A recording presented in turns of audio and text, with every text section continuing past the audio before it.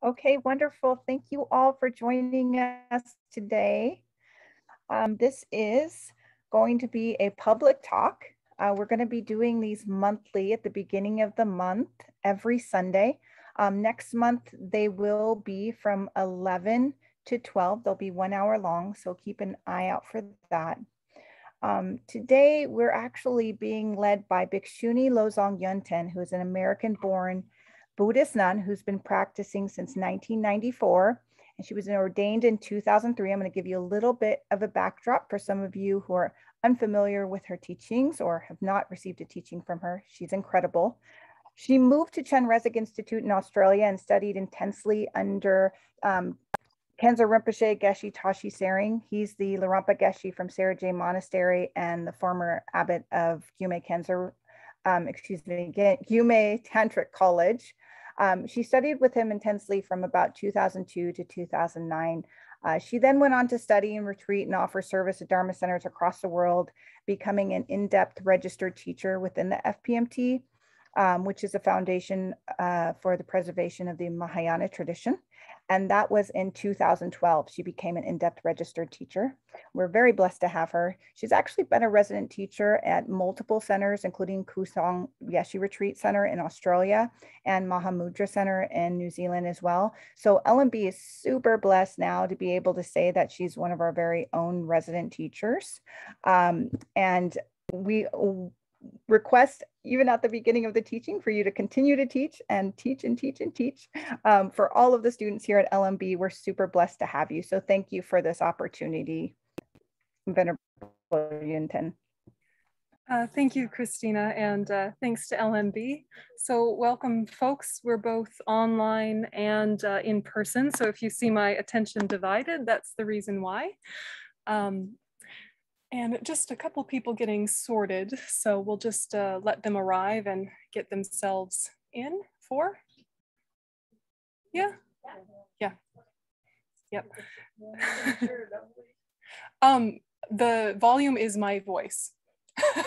So I will speak loudly. If I speak about this level, can you hear me okay? Yeah. Okay. If you need to scoot in, that's all right. That was just for the announcements. Yep.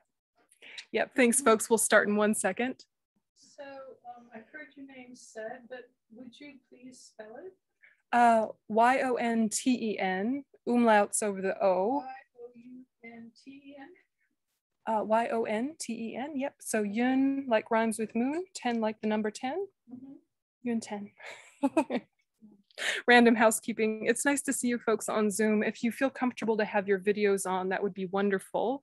If you're feeling shy or you're in your pajamas or something, that's okay too. But if you feel like you can have your videos on, I would appreciate it, just so I can see your faces. And the Gompa people can see your faces on the screen next to me. So just so you know. All right, everybody in? Yeah, Jessica, everybody in? Yes. Okay. Okay. All right, so we're going to be talking about kind of the intersection between daily life and Dharma practice from the perspective of social activism and environmental activism and the deep inner work that we're trying to do, whether we're Buddhist or we're just someone who identifies as on a spiritual path, whether we're a secular humanist, whether we're an atheist, but we really value ethics. How do you marry up the deep inner work with the outer work? So in order to talk about that, I think it's really important to do the Buddhist tradition of setting our motivation. So if you want to just take a minute and sit comfortably, if it feels okay to close your eyes, go ahead and do that. And we'll just take a moment and set a very strong altruistic motivation for this session. So coming aware of your body, feeling very present in your space.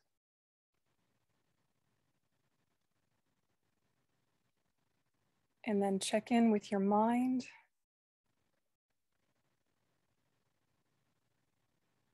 And thinking to yourself, whatever my initial reasons were for coming to a talk like this, whether it was curiosity or boredom, whether it was deep interest, May I elevate that motivation and think, I'm going to think through these thoughts and engage with these ideas, not just for my own welfare or entertainment, but so that there's a positive ripple effect around me.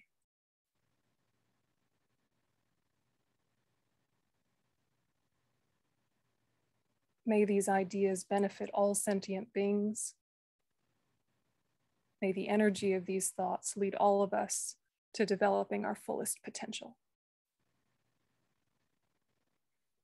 And so you can reframe that in words that resonate with you, but just take a moment and really adjust and invigorate your motivation.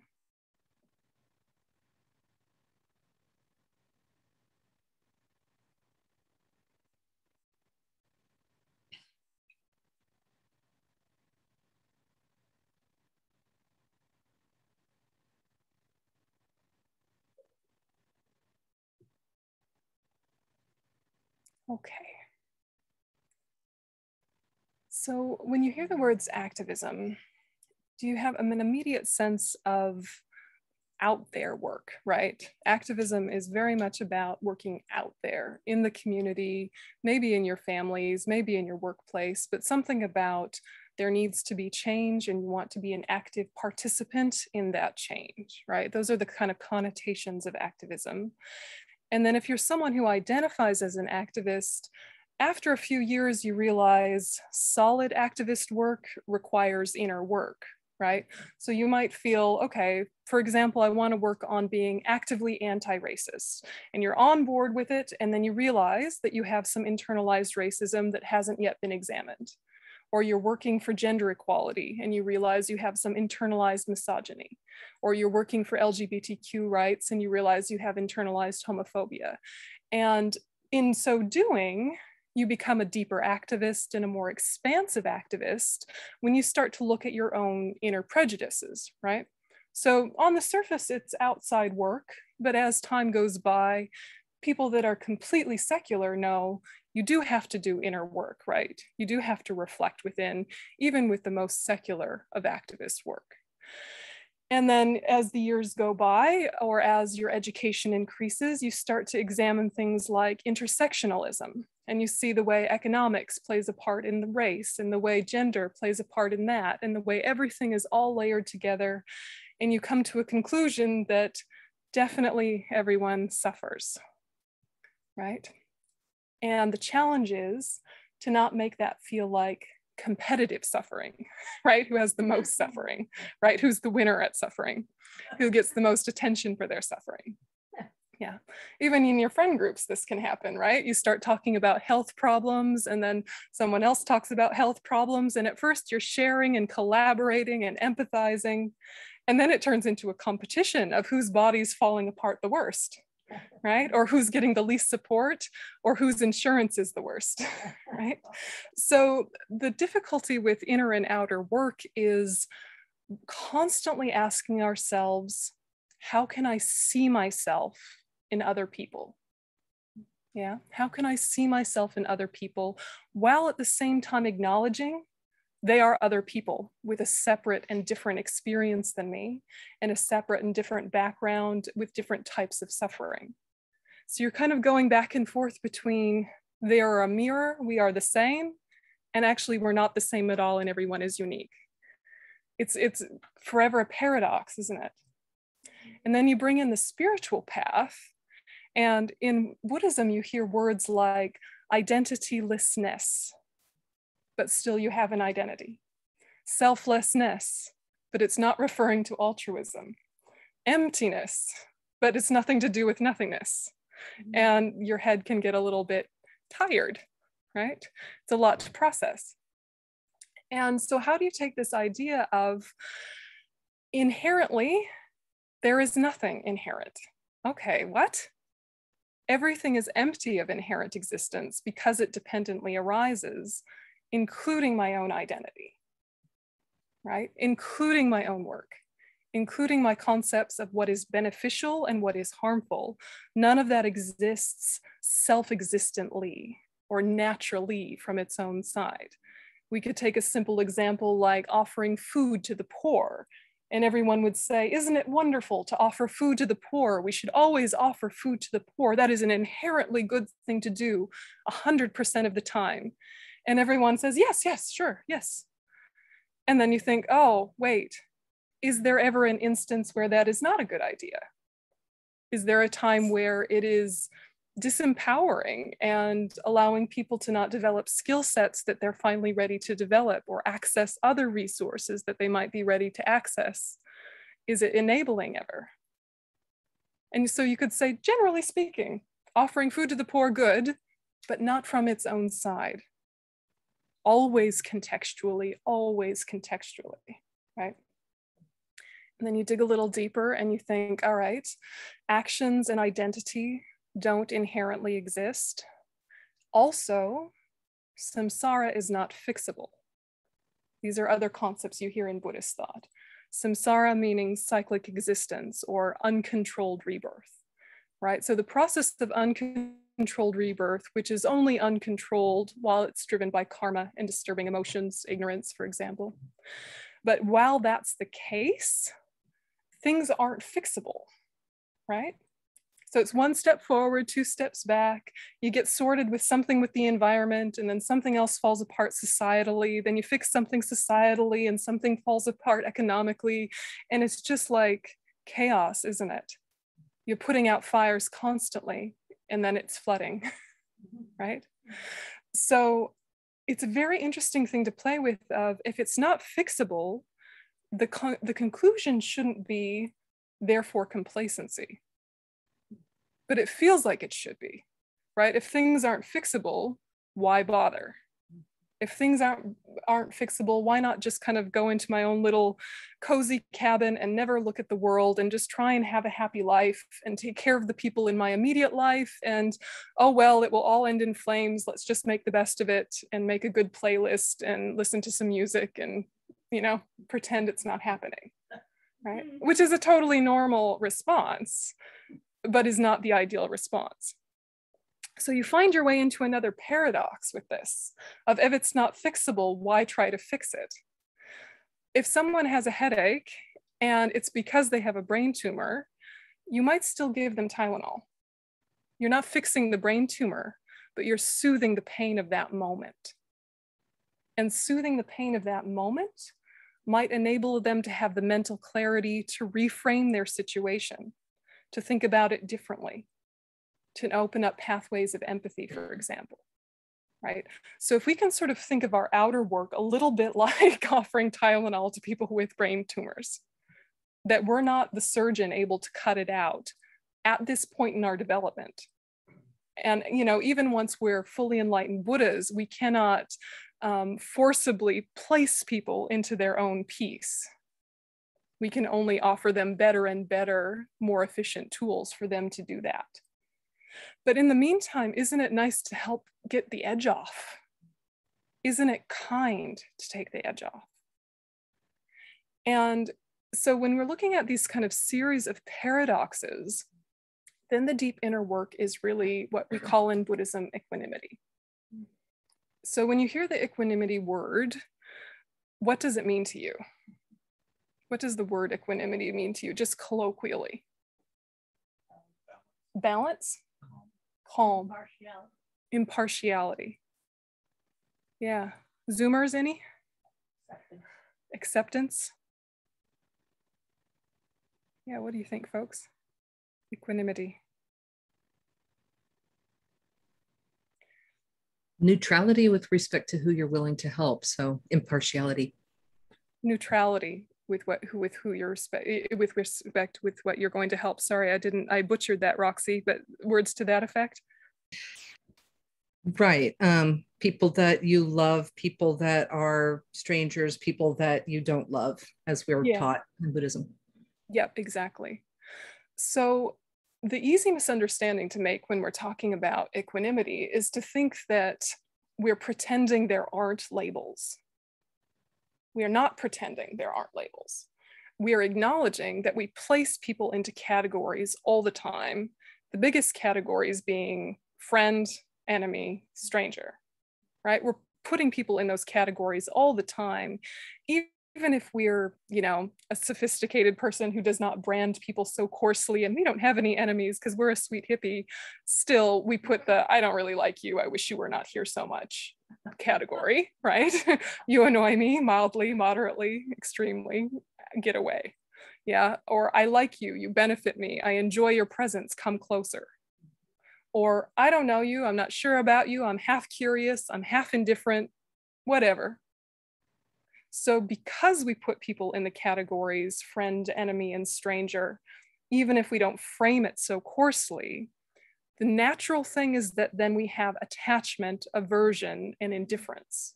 Excuse me. That's all right. So attachment, aversion, and indifference is what we're trying to overcome with equanimity, which doesn't make, it's kind of like if someone asks you, what are the best colors?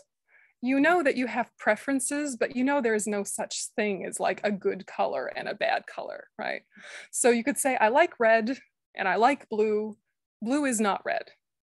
Red is not blue, but I like them both. When we're working in equanimity, we're trying to see that the push and pull is a little bit like our push and pull towards our favorite colors, where we're grown-ups, we know better. We know that these colors are not like inherently good from their own side. We know that we're drawn to them for any number of reasons, but they're not reasons from the side of the color. And then equanimity can sound like you're trying to make everybody beige. Yeah, like, okay, I like beige and you're beige and you're beige and you're beige, and I have to like beige evidently, even though I hate beige, you know, and it sounds like a boring, dull life of blah. Having equanimity doesn't mean that you don't recognize you have different levels of rapport, right?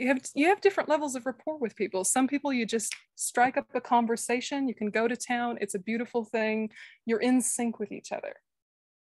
And with some people, you just keep missing each other and it's just not clicking.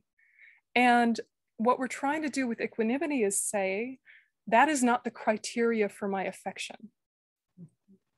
Whether rapport comes easily or not, whether affinity comes easily or not, I want to have unbiased goodwill. Unbiased goodwill. So how does that land? How do you feel about that?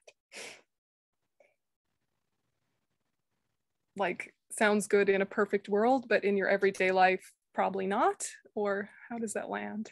It seems very logical. Seems logical, yeah. Yeah. Logical. Possible, though. Does it seem possible? Yes, it does seem possible. I don't know how, but it does. Yeah, yeah. So if it seems logical and it seems possible, how do you think your way into it in such a way that it's more than an intellectual understanding? It's a visceral sense of how you live in the world. How do you make that true for yourself without becoming a self-gaslighter, right? Or like rose-colored glasses, you know, or getting kind of creepy with like a plastic fake happy of everything's good, everything's fine, I love everyone, when like secretly you're filled with loathing and resentment. Like, how do you make it true? Yeah, go ahead. I mean, for me, it functions like trying to practice compassion on a deeper level. Yeah, practicing compassion. As well as when I remember. And when you say practice compassion, what do you mean? Like, believe in the ultimate goodness of all beings. Yeah, to believe in the goodness of all beings. And I think of it as a sort of divine guide that allows me to sort of soften my aversion and indifference that I have. Yep. Also concurrent. Yep. Yeah, so there was a lot there that was really beautiful, but the summary is kind of looking at the divine spark, for lack of a better word, and the sense that there is a goodness in everyone. And I think that is a huge piece for sure, for sure. What if you don't believe in that? Or what if you think, and you know, and I do obviously, right? But what if you don't? What if you don't? I don't fully believe in it, but I believe that it's the way I wish to believe in it. Yeah. That itself can manifest more of it. Yeah, that's a good insight. He's saying that that's not yet necessarily where he is yet, but that seems like the logical way to proceed and would work out well. Yeah. Like, how do you think your way into it? Yeah, go ahead, guys.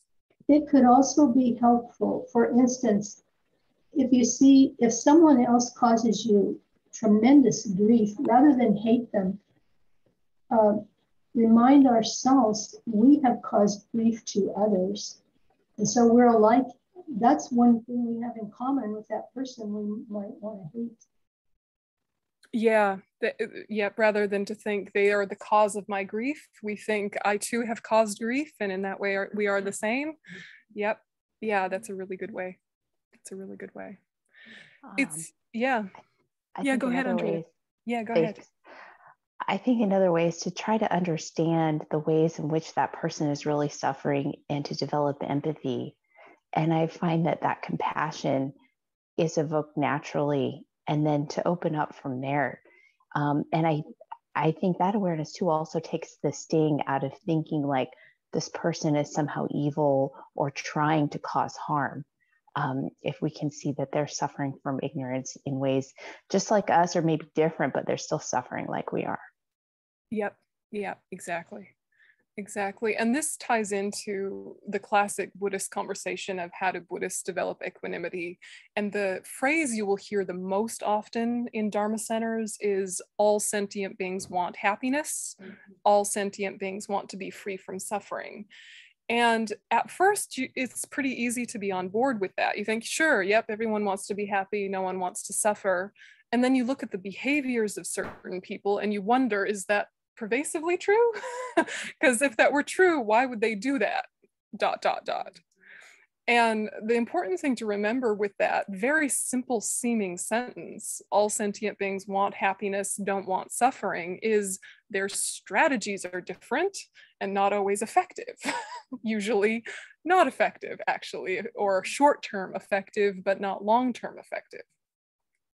So if you hold that in mind, then that very simple sentence doesn't sound cliche. It actually sounds very deep, where you think all sentient beings want happiness. This person in front of me cutting me off in traffic is wanting happiness. And he thinks that this behavior of cutting me off in traffic is going to lead to some sort of satisfaction in his life. And that's why he's doing it. Or he doesn't want the suffering of being late. Yeah, and his strategy has a short-term effectiveness and is also really rough on all the people around him. And if he thought more altruistically, and if all drivers thought altruistically and no one cut anyone off ever, and we were all the friendly person that said, no, you go first, that would be a lovely way to live and would lead to lasting traffic happiness. However, we've all been that guy. Right, we've all been that guy who's like, sorry, everyone, I'm busy today. Today's my day to be the jerk in traffic. Zoom. Yeah, even if only when we were a teenager, but probably at some point we were the jerk in traffic. Yes, probably. And so the question for us becomes, rather than kind of like getting into everybody's business and wondering what is their strategy for happiness? What is their strategy for avoiding suffering? How can I figure them out so I feel better about them? That's neurotic, right? And that's impossible because we can't get to the bottom of the rabbit hole. What we can do is say, how is that true for me? And how can I make sure that their behavior doesn't steal my peace? Because I've just given them all the power to steal my peace by responding in the way I habitually respond. And they may not have even wanted that power. Yeah, so there you are grumpy in traffic because they cut you off, almost as if you're not grumpy, it shows them it's okay. You have to be grumpy, it's the rule. Otherwise they won't know that they are a terrible driver. And then you sit and you're like, wait, they have no idea what's going on for me. They're completely oblivious. They're totally self-centered. Why do I need to be grumpy? Like, as to punish them for their bad behavior or show them their bad behavior?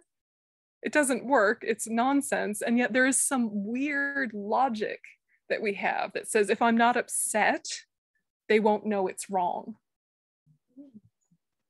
Yeah, which is at the heart of a lot of the activist work that we're looking at. Have you heard in activist communities, if you're not angry, you're not paying attention? Have you heard this phrase in activist communities? And I would say, if it's important, it's too important to be angry about. Why? Because anger steals creativity.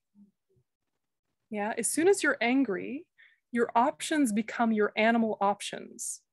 Your choices become your default stress choices. If you have a calm mind, if your mind is full of equanimity and balance, you have your creativity accessible again. And all of your life wisdom is at your fingertips again. And you can make the best choice possible for you at your level. As soon as you're angry, your possibilities shrink and you might wind up doing a useful thing. But then when that energy is anger, there's always the backlash. And the cycle of violence, whether internally or externally or societally, it just keeps going. So anger is not creative. It dominates and it can win briefly. But then as soon as you've won because of anger, then what happens to the person you won? They start building resentment, they start fueling their rage, and then they become the oppressor. And so it goes from the dawn of time. So even if being angry has an immediate short-term usefulness in terms of making positive change, it's not as sustainable, it's not as creative. It's just kind of satisfying because you won for a second. Do you know what I mean? So this is what we're trying to look at is being upset is natural, being angry is natural, but that doesn't mean it's necessary. Just because it's natural doesn't mean it's necessary. Just because you're used to using it to get off your bum and into the work doesn't mean you have to forever after. It might have been your initial catalyst. It might have been what got you motivated to enact positive change. But now that you're motivated, let's try and upgrade. Yeah. So it's a gentle process, and you don't want to pretend that you're not angry when you are, but it's about having a conscious choice of now.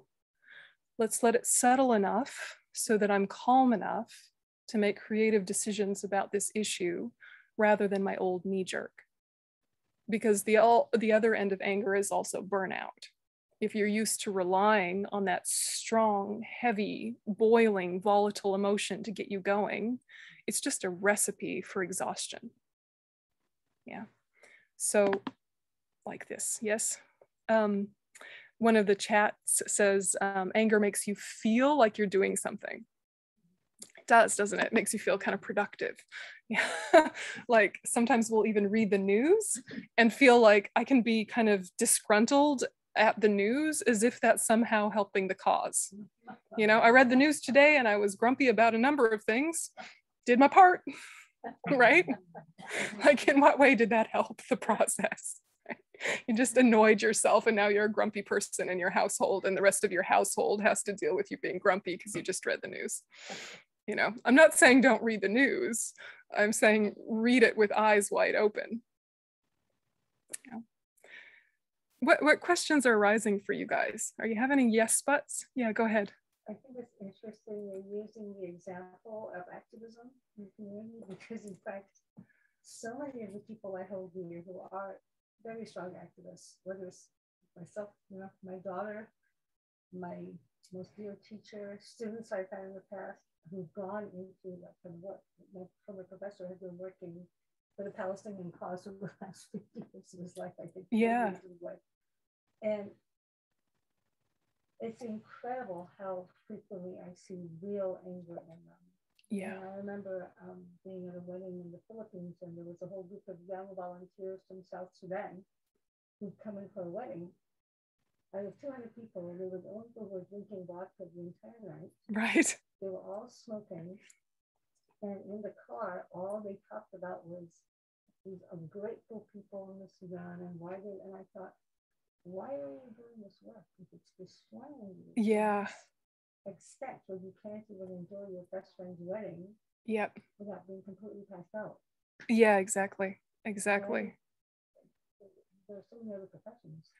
Exactly. Did you guys on Zoom hear most of that? Activism. So she was mentioning how she knows a lot of activists and how there's so much anger in activist communities, and was giving some examples of that.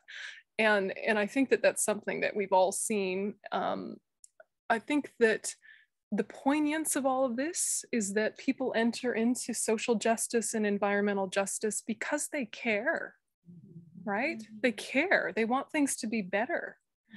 And a lot of things happen simultaneously. And one of them is not understanding how slow it takes for things to change. The other is an expectation of yourself to be some sort of dominant agent of change just through the fact of having decided to be so. Yeah, and so there's a little bit of an ego wound of, why aren't they listening to me tell them the truth? And this piece, I think, is very interesting for us to investigate, because we each have our radius of impact. What is our personal radius of impact? And if we have a clear-sighted vision of what that is, we're going to be less disappointed when things aren't going further because our expectations are exaggerated. So for example, there's probably a couple friends in your life who listen to you, who, if you say, I read this article and I've been thinking in this way, and I really feel like the way we talk about this issue needs to change. They'll say, oh, that's interesting. Yeah, tell me more. That's really intriguing. And they might actually change their mind as the result of the conversation with you. Why? Because you have years of mutual respect and genuine affection. Years of mutual respect and genuine affection means that they listen to you less defensively. Also, you probably have similar values. So they were 90% there anyway, and you just helped them with the last 10%. Yeah. And then there's, you know, your extended family, perhaps some of which are dodgy, right? And some of which may or may not listen to you when you talk about politics. But it could be that they could if you approached it from a relational place rather than a dominant place. Do you know what I mean? Like if you're approaching it from the place of, because I value this relationship and because I love you, there are some things I want us to understand and talk about. Rather than, you're wrong, you're old-fashioned, you need to catch up, I need to tell you some things and you need to change right now, because that works so well, right? It works so well when we do that. Or like, I have a moral obligation to tell you how you're wrong, even if you have no space to hear that. And even though it will just ruin the dynamic between us, still, I have a moral obligation to tell you how you're wrong. Yeah. And you know, right? This is how we feel, isn't it? Yeah, did you want to add? It's bringing up a lot of thoughts. So in the 60s, you used that anger to motivate you and did marches. Right? Yeah. It was out there. And now it's more, you get on the phone and you call people and have dialogues around, get out the vote. Yep. So it's less angry, but it's still, how do you motivate people? Especially, let's say you mentioned politics regarding former president that creates way more suffering for millions of people. Absolutely. That's what I like. That's what I have a hard time with when it's on a large scale. Yep. When you want to do large scale change and you're used to anger being the motivator, and you know that things do need to change, and part of, you know, your energy is coming from anger, is completely normal and is quite an across the board thing that we see in all circles. The question is, what is effective, and how will you know what's effective if you're agitated? So it's not like all of that work, and you were mentioning the 60s and 70s, and the work that activists did in those days was very much fueled by anger that is very understandable. And maybe there was no other way for them to start or for there to be a catalyst. But from a Buddhist perspective, anger implies the wish to harm, which is buying into the illusion of dualism, which is forgetting interdependence. So when you take someone and she was mentioning our former president, who shall not be named, in a Voldemort sort of way, bless his heart, right? But he was not really an agent of love, right? And there was a lot of harm happening that needed to be addressed. And how do you address that without becoming that? Yeah, you address that without becoming that. This is the thing that we want to ask ourselves. And how do you prevent harm with strong means? And what I want to throw back at all of us is that there is a difference between passion and anger. There can be energy, there can be strength, there can be assertiveness, there can be power without even a whiff of the wish to harm. We start to see someone like that as a diseased part of our body that needs healing. And maybe it even needs to be amputated, maybe it needs to be isolated, maybe it needs to be quarantined, but it's a part of our body, or it's a part of each other. And framing it in those terms, then it's not about blaming or punishing or hurting, because if you had a diseased part of your body, you don't want to make it worse. And sometimes it's too far gone and you got to cut the sucker off, right? But sometimes it can be healed if you nurture it in the right way. And there are people that are pretty far gone. I'm not saying that there aren't, but the question we keep having to ask ourselves is, if I'm so used to anger motivating my wish to change, how on earth am I changing things for the good? You know, it's like I'm making a recipe out of poison. Go ahead. What you've said today about, I've never heard it said before, anger and creativity, it turns off creativity. Now that is a really profound statement for me anyway. It's like, whoa, you don't have any alternatives, you know? Yeah. But I've never heard that mentioned really. She was pulling out that thing I said about how anger kills creativity. And the reason for that is we can go back to just good old Buddhist philosophy and the understanding of minds and mental factors.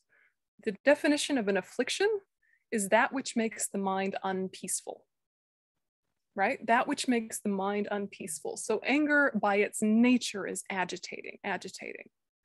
And that means your clarity is distorted. That means your ability to see even relative truth is diminished. So how can you possibly be creative? You know, you've just got those couple of little bubbling ideas, which are usually, how can I save myself and those I love, or how can I punish those who seem to harm? And it just gets really lizard brain really quick, you know? Yeah, go ahead. I have two questions. You mentioned everyone wants to be happy. My question is, everyone based on their level of awareness see happiness in different things. Yes. What is true happiness? And the second question is, give us a couple of practical ways of not to get angry easily, especially on love. Yes. She was asking, what is true happiness? That everyone wants happiness and doesn't want suffering, but what is happiness? And the other question is some helpful techniques to not be angry. Okay, so what is true happiness? Yeah, what is true happiness? I mean, from a Buddhist perspective, true happiness is being free from ignorance and the afflictions and the karma that they've created. So it's in a way like our natural state, plus having developed that mind. So you can imagine Buddha nature as like a lump of gold covered in dirt. And the dirt is just habits of anger and attachment and jealousy and pride. And we just gradually washing it off. And there you've got that pure, perfect gold that was always there, that could never be contaminated, but it still needs to be shaped. And we, say shape it into a Buddha statue, for example. Right? So Buddha nature has these two components, that which is naturally present and that which needs to be developed. And the fully developed form is a completely contented mind that doesn't have, I guess, uncomfortable agitation. It doesn't have a false dualistic thinking that creates this hard separation, us and them. It's the deep contentment that our mind is capable of, the deep joy that our mind is capable of. So I'm guessing it's indescribable, and the Buddhas could tell us all about it, but it's a deep contentment. So if you want to think about like a worldly example, do you have those moments of quiet reflection alone? Maybe picture yourself, in a rocking chair on a porch looking at beautiful scenery, just a slow rock of deep contentment where your mind is just kind of settled a bit and it's let go of the need to be stimulated. You know, there's that friction point when you've been stimulated and now you're alone again with your thoughts, and your thoughts keep wanting to self-stimulate, or they want to read something or watch something or hear something, and you're just still Cookie Monster, yes? But when that kind of release happens and you're kind of back to center, imagine that is like the baseline that happiness can grow from. Does that help? So then how do you develop patience, or how do you get rid of anger, especially towards loved ones? One of the ways is equanimity. One of the ways is patience. One of the ways is love. And they all have very accessible techniques that are so intellectually easy that it's hard for us to practice them, because we think by understanding them, I should be able to just do them magically. When in fact, by understanding them, you can start, and then you need to repeat and repeat and repeat for them actually to be effective. So I'll go into the equanimity one, because certainly that's going to help. All right, so we'll just do a little share screen here. See, is that showing up? Yeah, okay. So a measurable equanimity, we're talking about impartial or unbiased goodwill for all sentient beings, which means no attachment, indifference, or hatred. So not this like clinging, pulling, not this pushing, getting away from, not this indifferent, careless, not that. And free from that, just this incredibly warm-hearted attitude. And it's important to recognize in Buddhism that we use the word equanimity in a few different contexts. So it's easy to mix them together and get confused. We use it in the context of there's a feeling of equanimity. That's just neutrality. That's not what we're talking about. In meditation, we also talk about applied equanimity, which is the 8th of the 8 antidotes when we're talking about the 9 stages of mental abidance, yada, yada, that story. It's an antidote to a type of obstacle that you have in meditation. That's not what we're talking about. We're talking about immeasurable equanimity. So to develop this, there's a few ways. So first you think about equality. Yeah, and that's only one of the ways. But first you think of equality, and the equality being all sentient beings want happiness or contentment or satisfaction, however you frame it, where you feel it. And they don't want to suffer. They don't want to be uncomfortable. They don't want to be unloved. They don't want to be isolated. They don't want to be alienated. They don't want to feel stupid. They don't want to feel criticized. None of us want that. We don't want to suffer. And so every time you're feeling the push or the pull or the like flick of anger, attachment, indifference, whenever you're feeling those energies, if you can come back to the equality of what they are doing from this drive that we all have. And unless you're consciously training in it, we pretty much objectify each other all the time, as if we were types of food. You're a food that gives me happiness. You're a food that gives me indigestion. You're a food I can take or leave. This is kind of how we see other human beings. We objectify them. And so we have to consciously not do that, but also recognize people are doing that to us. People are objectifying us all the time. So if they're being awful to us, they're seeing us as a source of indigestion. Yes, we're not sitting well with them in some way. And that doesn't mean we're bad food. It means their digestion is not suited to our particular brand of nourishment, right? Right? You know, and if you frame it in that way, there's a bit more space. It's a bit more humor, right? It's like, okay, I'm giving them some reflux. Okay, sorry. You know, I thought I was well cooked, but I'm not, you know, like that. It gives you space to make a different choice about your responses.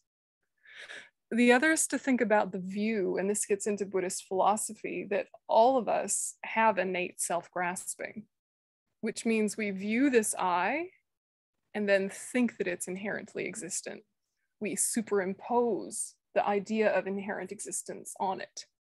And that creates this friction of dualism all the time. And then the good side is the potential, and we also all have Buddha nature.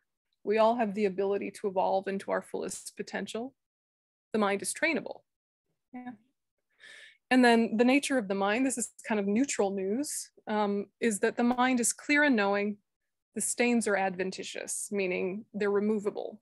All the mistakes, all the problems, all the silly habits are removable. So we start with equality, that this is true of all beings. The ones I class as us, the ones I class as them, the ones I class as human, the ones I class as non-human. This is true for all sentient beings. And suddenly now you feel connected and affinity towards. Yeah. And if you think about what is like the opposite of compassion, is usually when you say to yourself, I just don't ... why they ... I just don't understand why they. And then as soon as you understand why they ... your heart relaxes back open again and you go, oh, fair enough. Yep.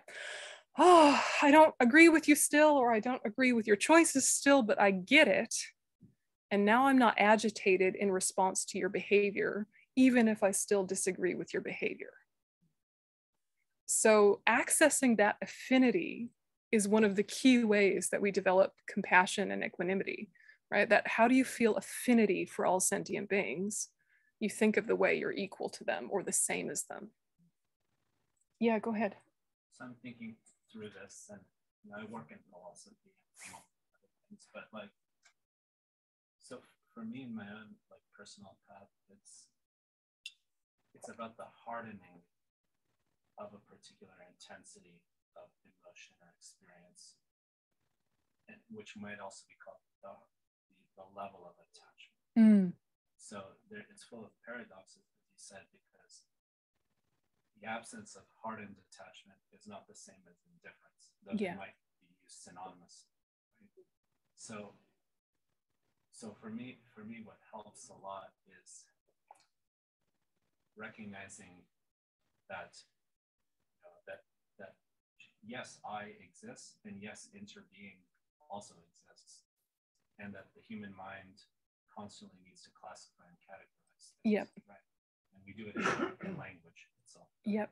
So if I know that exists, and I know that I will have an I construct in my mind, how hard do I want to go when I'm meeting and experiencing something that is, in a certain sense, alienating to me? Yeah. So that I'm being really like intellectual, philosophical. But the thing here for me is more of the somatic experience. Yeah. Rather than constructs or concepts or thought forms. What is the somatic experience by which I can experience a white supremacist when I'm marching with BLM, which I do all the time, right? Or there's millions of examples we all have. Yeah. How do you deal with the somatic experience? Of lack of equanimity. Yeah. Somatic can hijack and quickly Absolutely. take you to the hardened state. Absolutely. So interrupt it. The only answer I've ever had, and that's why I want to ask advice, like very personally as well, is my breath can kind of mellow me out. I don't mean indifferent, but kind of lower the temperature a little. Sure. And then that opens up all, as you said, creativity, different pathways and spaces. For example, what a white supremacist is not the same as a human body, mind, and spirit that might identify with some of those things. Exactly. Right? Yeah, exactly. Yeah, no, and it's a really good point that he's making about kind of how do you basically not let your nervous system hijack you, even though you're thinking better, you're not feeling better, you have the scary other in front of you and you're, shaking, or you're afraid, or you're angry, or it's happening, even if intellectually you're thinking you just want happiness, you don't want suffering, but right now you think that means squashing me. So I'm a little alarmed and fight or flight has been engaged. Yes, or freeze or fawn, or depending on your trauma response, etc. Right? And it's so important, right? Because we don't want to run over the top of our visceral experience. We don't want to pretend that our body is doing something different than it is. even if our mind is kind of in a more elevated place, it hasn't told the body that yet, or the body hasn't synchronized with that yet. Yeah. And so there's kind of like this threefold approach of basically you do this work intellectually to trigger a catalyst of love, compassion, equanimity when you're not in the scary situation. But you use a memory of a time when you were, that's got enough distance that you can feel it without being re-traumatized by it. You know, so say you have an issue with, you know, someone with extreme racism, don't use that one. Use, you know, an annoying bully from when you were 10 years old who you've moved on and you're fine, but it was aggravating, you know, but like, so use a medium level trauma as opposed to a big T trauma, and work yourself through how was what they were doing, wanting happiness, not wanting suffering. What kind of background leads a person to think these certain things? You know, thinking about intersectionalism and the economics of things and the propaganda of things and all the things that you already know because you're a smart grown-up person who knows the things. And you're bringing that to your child's memory. And you're kind of releasing that memory and framing that memory in a way where you're able to see the humanity of that person that was once branded enemy or was once branded harm giver. So you can release the somatic experience of the memory. Yeah, and it's like you're doing that with kind of gentle mid-level traumas, kind of consistently and regularly. And then the next time you've got a big scary happening in front of you, you're not pretending that you're feeling other than you feel. You're just trying to give it space for your new knowing to kick in. And before these events where you know it's likely for there to be escalated emotions, he was mentioning doing breath work, and certainly breath work can be very useful. But if you have a tendency towards anxiety, sometimes anxiety and breath work can actually harm one another. Yeah, so if you've got a lot of anxiety and you're already breathing in your chest really up, sometimes you can encourage it to breathe lower. Sometimes you can ground yourself in that way. But it's an important self-knowing to check in with, because for some people, breath work makes their anxiety worse. But that's not to say you can't do a physical grounding. So, you know, think about your feet. Think about the way your feet feel in your socks. Think about how they feel on the floor. Ground yourself with a sensory experience that is not triggering. Yeah, go ahead. Excuse me. So for me, it's when something happens, it's just to give a little space. Or whatever happens at any time. Mm-hmm. And to acknowledge that I have a choice. Yeah. You know, there's a choice that can be made at this time, and I just try to make that choice to reduce the suffering of whoever's in front of me. That's my bodhisattva desire. Yeah. But just to train yourself to just make that space so that you can click in and go, wait a minute, I have a choice on how I act. Yeah. Or, you know, what I want to do with this situation. I have a choice. I always have a choice. And that's been very helpful. Yeah. They were saying that just remembering that you have the space for choice is a really key and powerful part of kind of unlocking the anxiety and the agitation. Absolutely. And just so that you know that whatever is happening in front of you, you can. Yeah. There's a decision making, and so however it comes out in the end, you actually have peace in that. Yeah. What did all of our grandmothers say? This too shall pass, right? All of our grandmothers. Yes. Yeah, exactly. And I think then just to kind of like finish that piece of there's the during the event plan, which is very much, as you say, remembering to have space and that there's space for choice. But there's actually a little bit of a preemptive strike to do, which is before you enter into the fray, you ground yourself and set your motivation.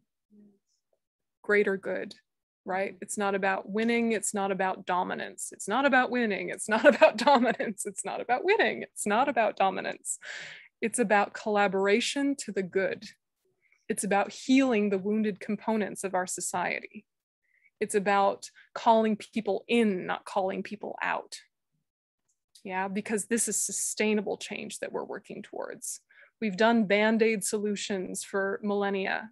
Let's try something different. You know, so you set your motivation and you ground yourself. And if you can do that with some of your friends, particularly in a rally situation where it's like, okay, the 5 of us, let's just sit and ground ourselves and like say a prayer, say a poem, say a song, say something together that you all resonate with, right? And set that intention very strongly. Yeah, and then enter into the fray. And then the third piece is check in afterwards, right? And don't miss the lesson, because there's a lot of things that have happened to us many times and we miss the lesson. So what you want to ask yourself then right after the event in your debrief is, where did I stay in alignment with my path? And where did I feel myself slipping? And what were the conditions that made that slip start to happen, both internally and externally? Was it seeing a certain type of person? Was it hearing a certain phrase?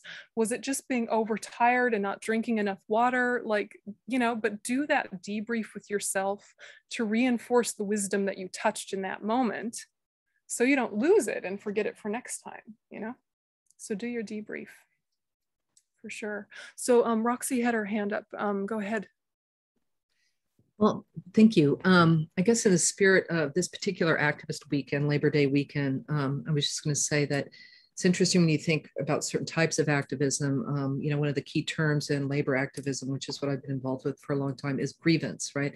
So you have these contractual kinds of negotiations that formalize call-out culture in the form of a grievance, right? Which can actually help to mitigate an oppressed, you know, groups' legitimate woes. But it does still, I have learned over the last couple of decades, still create a feeling, an affective, you know, response in the oppressor or the administration of that very word, grievance, right?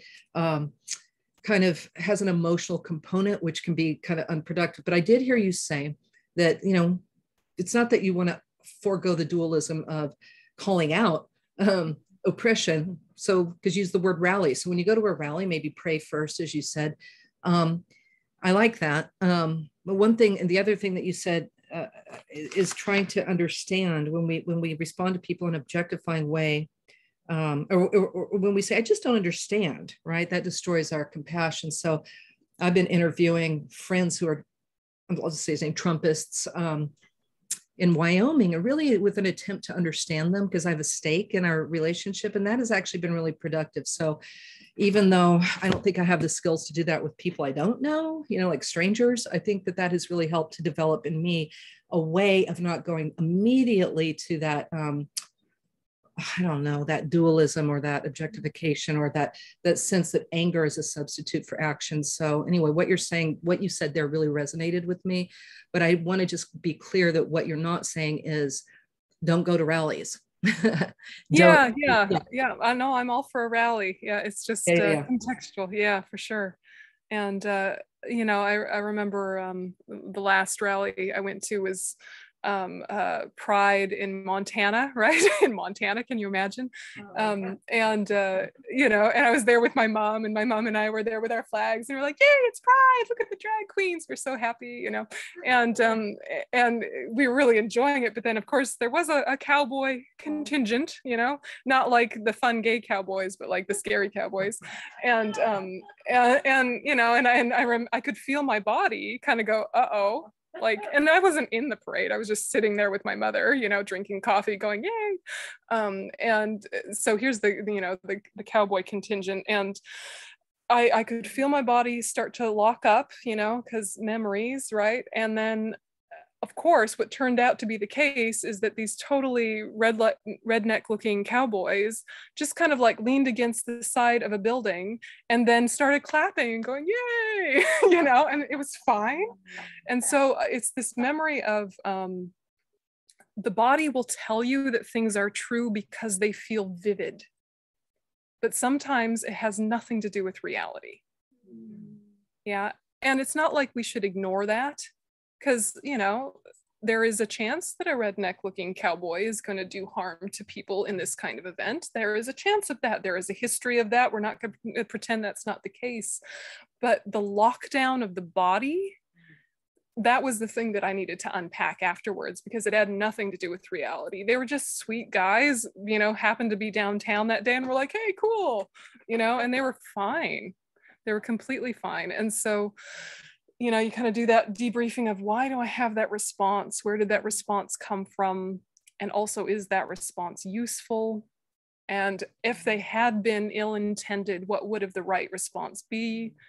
You know, allow yourself to rehearse, even though in the present moment things are all happening and you might make different choices. Still, it's useful to do that kind of digestion, stuff like that. Yeah, go ahead. Are you saying the debrief will help you the next time? Exactly. Yeah, the debrief will help you the next time, but it'll also help you process whatever was traumatic of that time, so that if there was a trauma response in that event, it can roll through and out and digest rather than be carried to the next event. Any advice about what to do? Yeah, in the moment. In the moment, yeah, your guess is as good as mine. No, in the moment, I turn to mantras myself because they protect my mind. I go in and in and in, but also it's practical to go, you know, out to look at your allies, remind yourself that you're safe. You know, you have to be practical, but for me, going inward is just that tapping of, what is it that seems to feel threatened? What is actually being threatened? And any deep dive we can do into identity work is going to help us be more relaxed at these events, because you won't feel like you're being attacked by the words of people who are ignorant. You'll just hear ignorant words. But who are they attacking? You know, so you can do identity, and it's very useful to do an identity breakdown sometimes. For example, you sit, and we can do it just as a reflection, not even a meditation, but let's just do it as like a really casual reflection. And you start with something like your gender. Yeah, your gender. And you think, I am this gender based on what? Yeah. Is there anything inherent about my gender? You think, I am a lady because of my anatomy. Are all people with this anatomy ladies? No.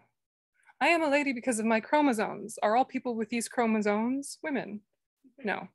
I am a woman because of this and this and this trait. Right, those were socialized and contextual and not across the board in all cultures. Interesting. You know, and you can kind of like do this breakdown of, where is my gender exactly? And you can't find it, but it's still there. And so then you're keeping your identity, but it's gentler and lighter. So you can say, yeah, I'm a woman, such as it is. But where is it? Meh.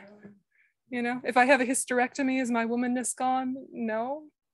But was that a component of identifying as? Yes. You know, and you're just sort of playing with it, right?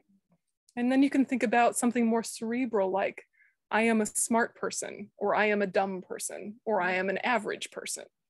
Feel where your identity lands. Am I smart, average, stupid? Based on what? In reference to what? In what context? Compared to whom? And so you can keep that identity if it's a useful identity, keep it or don't keep it, but you're landing lightly. I am a wealthy person. I am a poor person. I am a middle class person.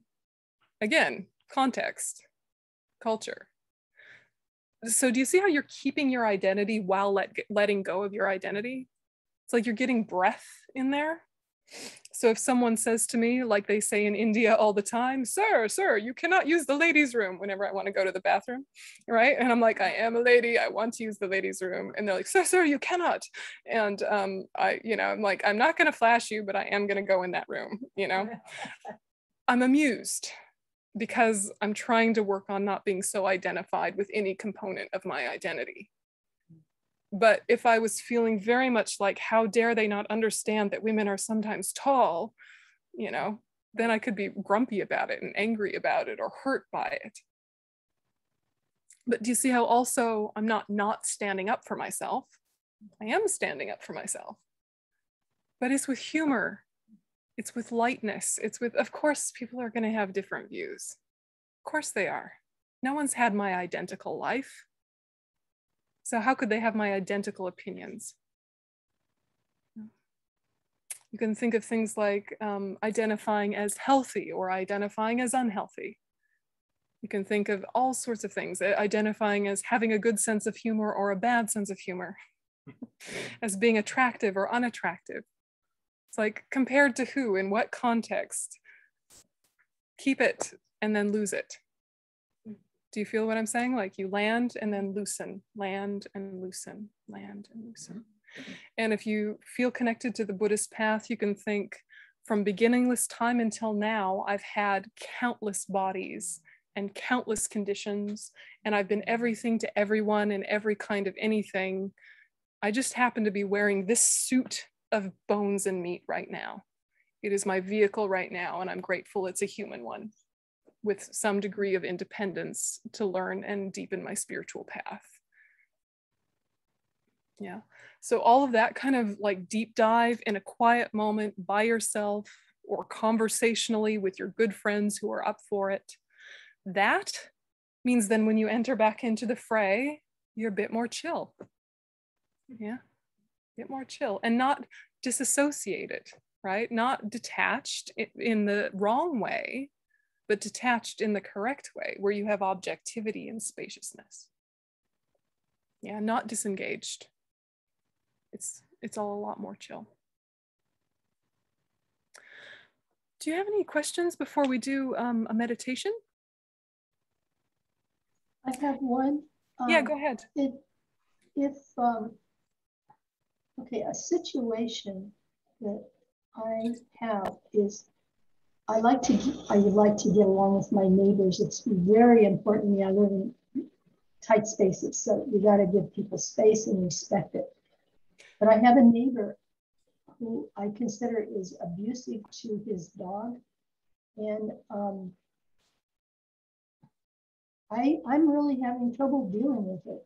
I already took a water dish over to him, and he took it, but then he was very rude and insulting to me, and actually reported me to the management. And I just let that go. But I see the dog every day, and I really feel for its suffering. It bothers me. It makes it harder for me to do my own work, which I have a lot. And I'm just having a hard time trying to figure out how to think of that neighbor, how to approach that, you know. Yeah, and it's a good example of having a difficult neighbor who's abusive to a dog, just like we might have a difficult neighbor who's abusive to their spouse, or who has political views very different to ours, or you know, some sort of behaviors that are not good for the greater good, etc. You know, what do you do with the ones in your face? And I would think, and you know, collaborate with me, but I think that it's helpful to remember that there are a million people who act exactly like that, who are not in your face. Yeah, who are behaving exactly the same way. And you haven't allowed them to steal your peace. Why are you allowing this person to steal your peace? So what I'm saying is the first step is don't let them steal your peace, because they probably weren't even trying to do so anyway. They're just living their self-centered life with careless behaviors that are inappropriate. Addressing them is based on your own common sense, your own worldly wisdom, the actions that make sense to you given your context. That all stands. But instead of having the strategy of how do I fix this as your first strategy is how do I come back to center? And then second step is what do I do about this? First step, what do I do internally? Second step, what do I do externally? Right? And we go the other way around, like I need to fix this and then I'm going to deal with my emotions about it. There are very few things that are that urgent. Some things are that urgent, you just need to deal with it and then you can digest later. But for the most part, there is an illusion of urgency when you're triggered emotionally. And that's one of the key components of attachment, is that there is an illusion of urgency. this must be done now, it must be done swiftly, it must be done by me and only me, that's an exaggeration and it's not true. Yeah, you're not the only person in the building who is observing the abuse of the dog. It's, you know, anyone who sees it has a degree of responsibility, don't they? You're not the only one. You might be the only one who cares, and that is a beautiful and wonderful thing. But the fact that a dog is being harmed by an aggressive or unkind neighbor is not the actual source of your suffering and discontent. Because if it were, then the fact that there are those people everywhere in the world would have upset you far before you ever met this one, you know? So it's that first step of, okay, this is what people do to each other, and this is what people do to animals, and this is a good way for me to connect with the suffering of sentient beings, and my own, and my own. And all of this suffering comes from ignorance and negative states of mind and the behaviors that they promote. And even though I would never hurt an animal, there is countless people I've hurt, probably just through carelessness, not even meaning to. No plan to harm, just from distraction. How many people, how many animals, how many creatures in my life have been harmed by my disassociated state or my careless state, being off with the fairies in some way. You know, and so you just kind of like take a minute, managing your calm, also managing your ego that identifies as a good person who would never hurt anyone, because that can come up also. It's like, no, I too have hurt others out of carelessness. And then when you're feeling a little bit settled and a little less egocentric, then you make your plan, right? Then you make your plan based on your common sense and what makes sense in your context. Yeah. And there's a million solutions to your question, right? There's a million things you can do for your own situation. But do you see what I mean about starting with you first? Yes, and thank you for that. It helps. Yeah. And, you know, wonderful that you notice suffering and want to address it. I mean, wonderful, wonderful. Let's all do that. But it's about the fact that we are so used to the observation of suffering triggering our suffering, almost as if we have to suffer, otherwise it means we don't have real compassion. And when we suffer, when we see others suffer, that's empathic distress. That's not compassion. Empathic distress. Yeah, so your empathy overloaded. Your empathy overloaded. You were able to bear witness, you were able to relate, but then you kind of identified with, and that's taking it too far. You don't have to suffer when you see other people suffering. It does not help their suffering. But it kind of feels like we're supposed to, doesn't it? Like, you know, oh, I should feel bad and sad. It's like, no, we should feel motivated and proactive. Yeah. And if we do feel bad and sad, that's normal, but that's not like a need or even the end goal. Right? The Buddhists see the suffering of all sentient beings of all realms without exception, and they are completely contented while at the same time being active.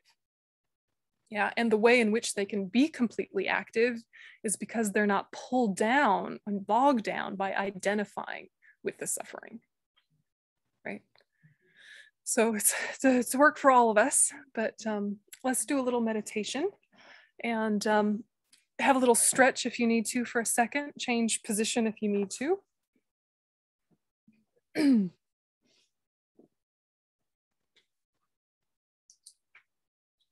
And this meditation is going to be based on the classic equanimity meditation, but is going to be in more secular terms.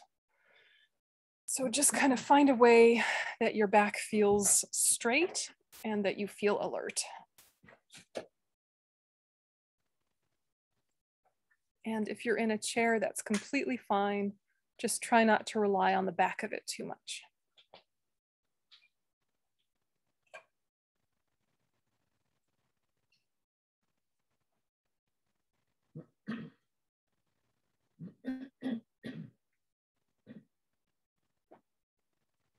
And then set a motivation, thinking, may all sentient beings be free from attachment, aversion, and indifference.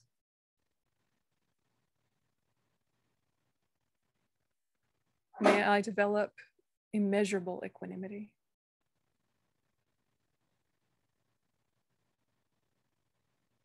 And through this immeasurable equanimity, may I develop my fullest potential to benefit both myself and all others.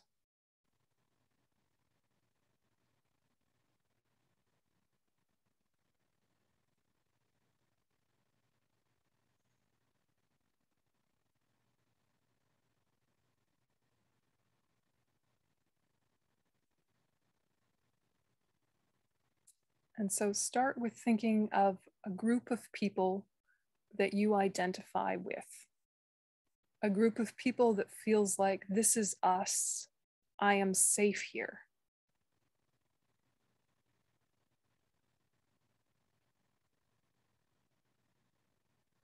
Whether it's a political group or your family or a group of friends,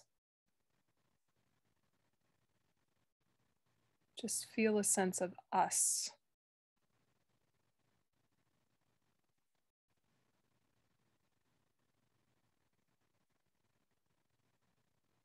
And think of some of the individuals in that group.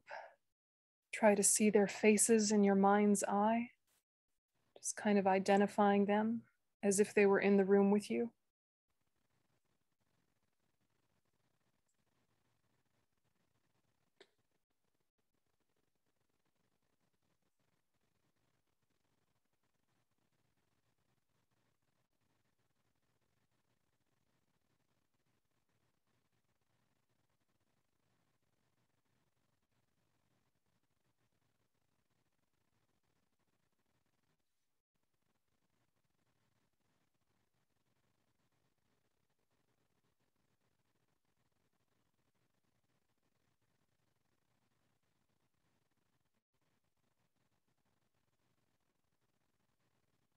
And imagine the type of safety and relaxation you feel with that group of people, the ease of communication, the relaxed way that you might sit with each other.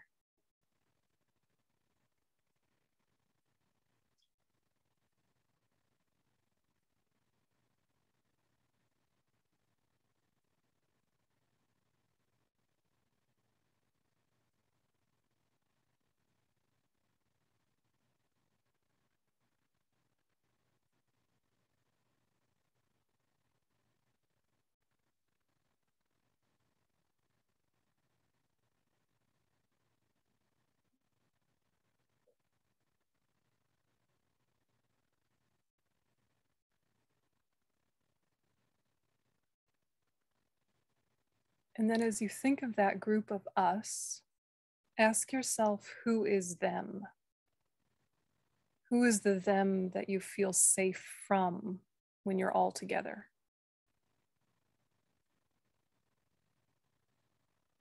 Who are the ones that are other?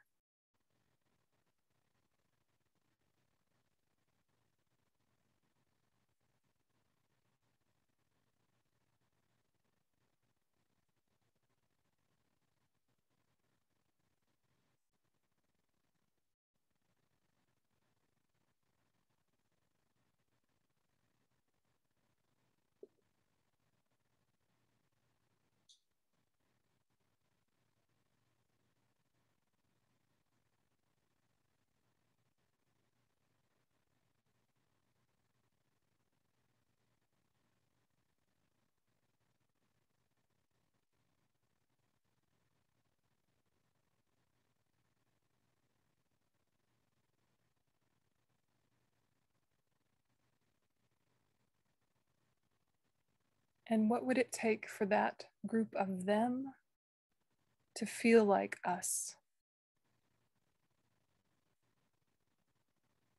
What behavior would need to change? What word choices would need to change? What would make you feel safe with them, whoever them is?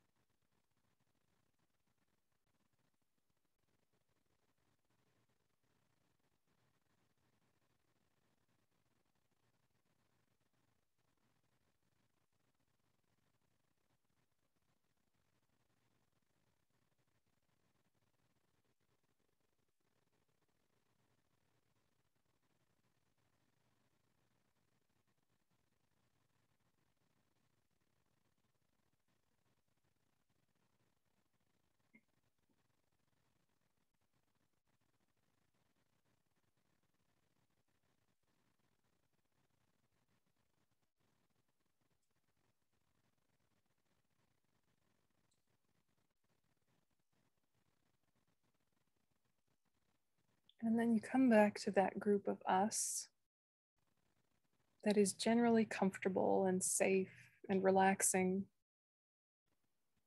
You identify with them.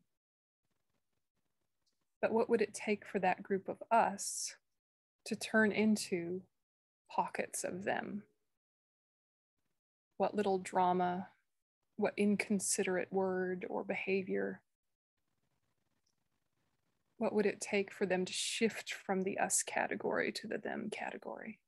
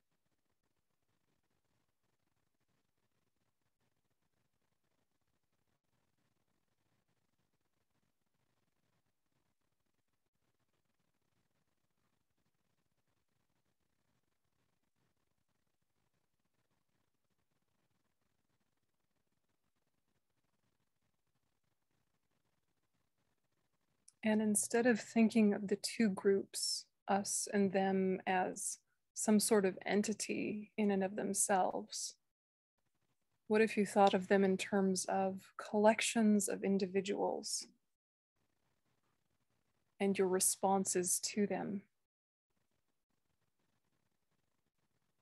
So when they're kind to you, these individuals, they feel like friend. When they're unkind to you, you feel enemy. When they're not doing anything for you, they feel stranger. And all of this is all revolving around you. You attributing labels, then believing in them.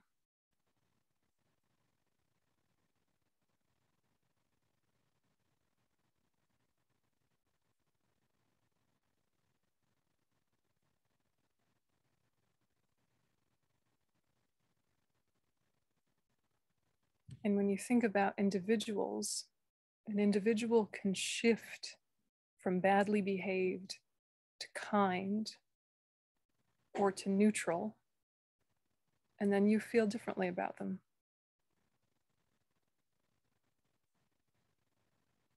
Someone you considered a friend for years and years could do one or two offensive things and fall into the category of enemy just like that.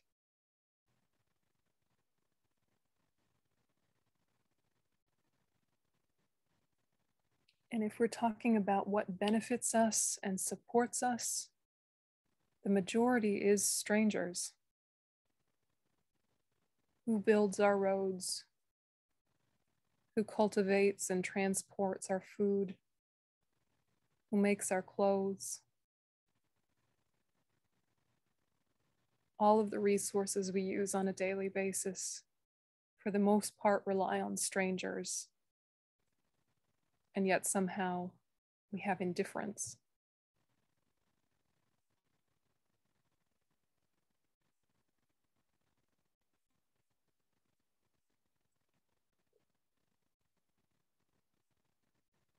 And these people, those people that you might dislike the most, you pick one individual out, and that one individual is the most precious one in someone's life.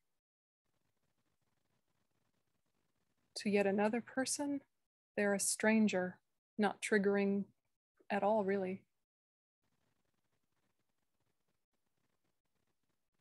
And then there might be someone who dislikes them even more than you. And so you're taking that very basic logic, but bringing it home to yourself. That I'm basically talking to my own echo chamber. I'm engaging with my own projections, which have grains of reality, but aren't essential truth.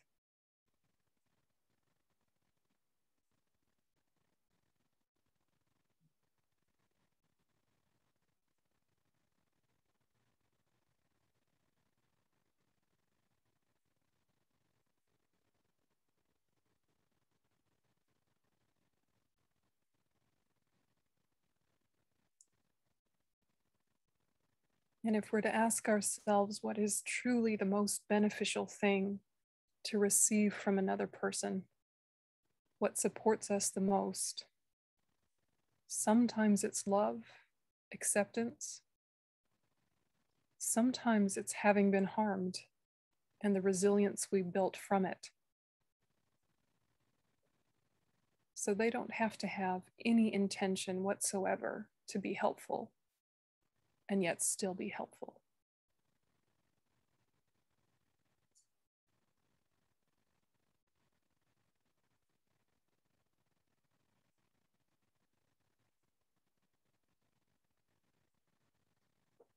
And so you take all of that logic and you boil it down and say to yourself, may all sentient beings have happiness and the causes of happiness.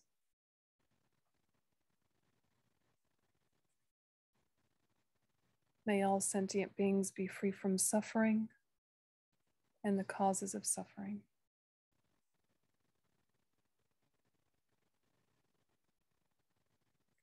May all sentient beings never be separated from the happiness that is without suffering.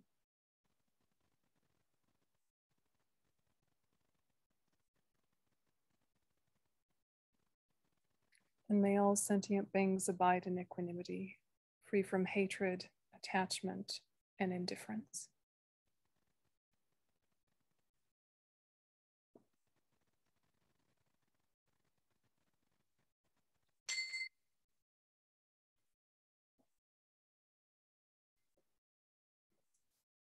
Okay, so you can relax your attention.